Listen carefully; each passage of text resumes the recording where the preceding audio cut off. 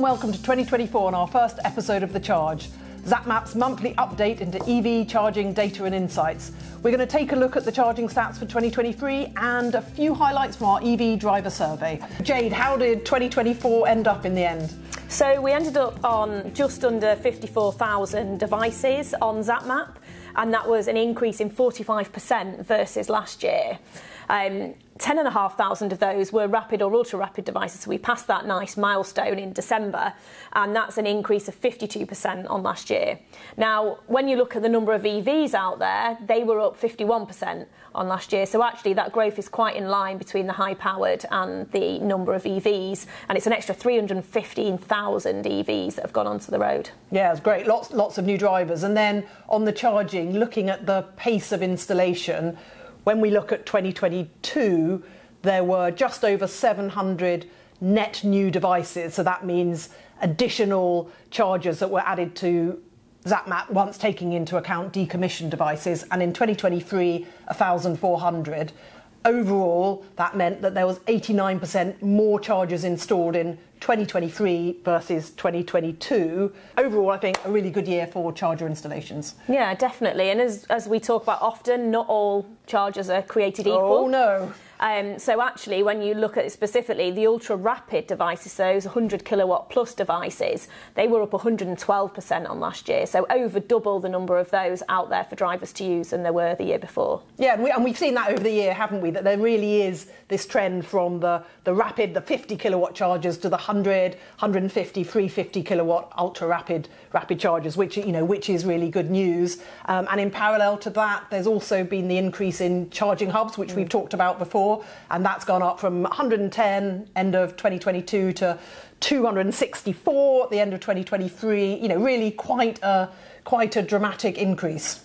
Yeah, a really big increase on those numbers. It's not all rosy though in the high-powered area, because we saw that report from the RAC last week, which highlighted that actually only around a third to 40% of all motorway service locations actually had had hit the government's target. So note, it is the government's target of 6 high-powered chargers per location. And when we looked at the numbers across the whole UK, we got to a similar figure. I think the good news is that there are at least 20 locations which have more than 10, and there's the stars of the show. Reading West has got 30, Exeter has got 24, I think it is, so that's good news. But it is a little worrying that there's still over 20 locations, motorway service locations, that only have one rapid charger.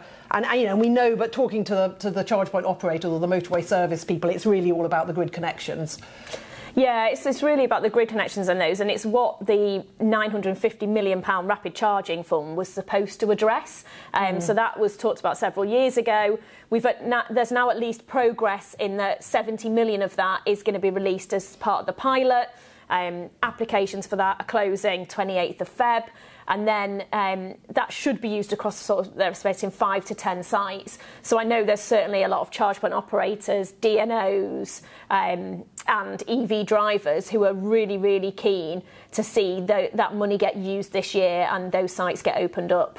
Yeah, but it's not all about the MSAs. When you actually look at those charging hubs, 4 out of 5 of them are installed at places which is not a motorway service area. And by the way, 264 hubs, a big shout out to CPOs and DNOs. Each one of those is a huge project. Yeah, it's huge projects. And my favourite anecdote was from a contact at DNO who said each one of those big projects, it's the equivalent in terms of the energy required as actually building the Shard. So yeah, really big projects that they're putting in. So sticking with the high-powered chargers, when we're looking at the geographical spread of them, it actually, over 2023, it has been pretty well distributed.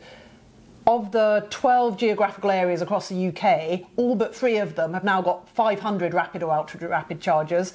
And in fact, Greater London, South East and South West have now joined Scotland with over 1,000 rapid chargers or ultra-rapid chargers. Yeah, so it's definitely more evenly spread than we might have expected.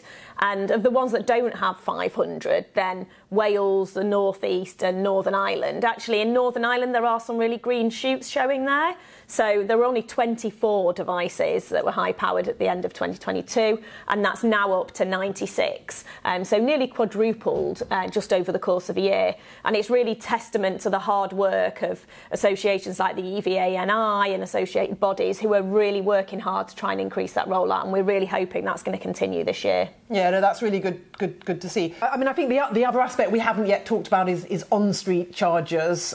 So, reasonable, 72% increase in on-street chargers, and now there's 20,000 or so across the UK. They are predominantly concentrated in Greater London for reasons we've outlined before, household income, lack of off-street parking, the ULEZ and the congestion charge, and actually those local authorities in London are pretty engaged and have standardised processes.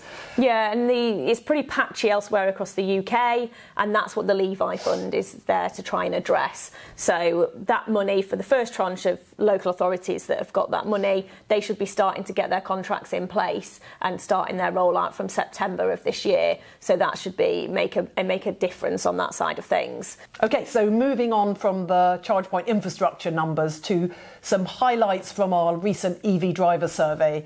So Jade, what were the key highlights from your point of view?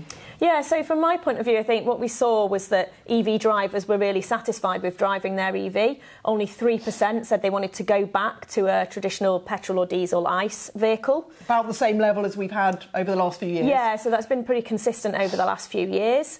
And of the people that actually have an EV and a petrol or diesel vehicle, so dual fuel households, for those, as we'd expect, majority of their journeys, their local commuting, their short local journeys, they do in their EV. But also really encouragingly, over 80% said that they also do long journeys of over 100 miles in their EV as well. Great. But what about the ones, did we find out what reason those 3% were not happy with their EV? Yeah, so the 3% who said they would want to return, the considerations there really was public charging network. The public charging experience was absolutely the top reason there. And then it was issues around the cost of the EV and then the cost effectiveness of actually running it. Yeah, disappointing. So whilst there's lots of good news in EV charging, as we've already talked about, there definitely still are some issues. And I know when we dug deeper, it was reliability of the chargers, number one, not enough chargers, number two, and then the cost of the charging. With reliability, not so much whether it's working or not, but just sort of a proxy for charger anxiety, paying, different issues like that. Yeah, and how we've seen that change last year to this year. The good news was that the reliability and the availability have gone down in the amount of concern that people had over those, but the cost to charge their EV has gone up.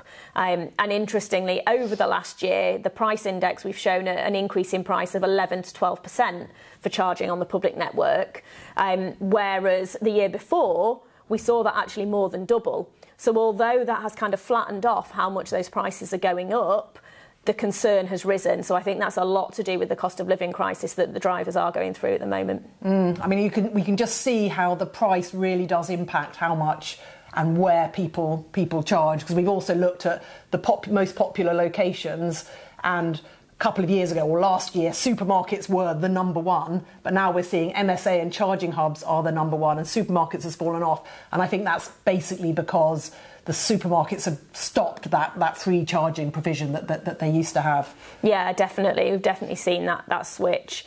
And I think, overall, we've been able to talk about a tiny proportion of what is in the survey here.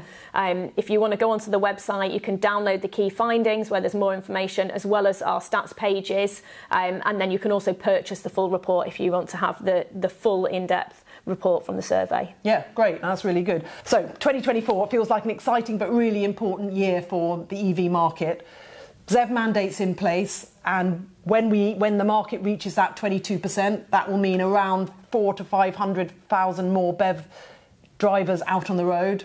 They're not going to be early adopters. They're going to have a high expectation of the charging experience, and I think the industry, as it is, needs to really collaborate and work together to ensure that the consumer experience at charging is big. Of course, that's so important to Zapmap. It's the core of what we do, and we're going to continue in the app to surface that information the best we can, add new features to the app, continue to report on the market and also support businesses on their electrification journey. That's the end of the charge for this month. We hope you enjoyed it, and we look forward to seeing you next month, where we'll be discussing how that charging rollout has happened, some more thoughts from the survey, and we're also going to have a special surprise guest on the show. So thanks very much, and see you next month.